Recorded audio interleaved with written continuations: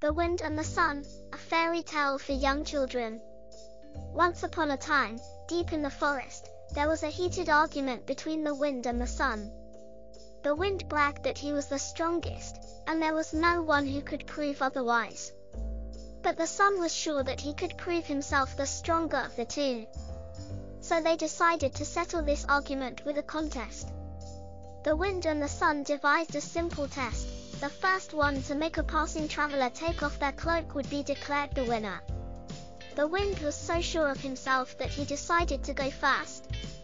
He blew hard and strong, but the traveler pulled his cloak even tighter around him and kept walking. The wind blew harder, but it was no use.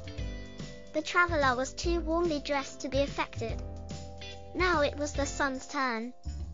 He started to shine brightly, giving off a gentle warmth. The traveler slowly and surely took off his cloak and continued on his way. The sun had won. The wind was both surprised and embarrassed by the defeat, but he eventually agreed that the sun was indeed the stronger of the two. From that day on, the wind and the sun worked together, taking turns in the sky to create the perfect balance of weather on Earth. And they all lived happily ever after.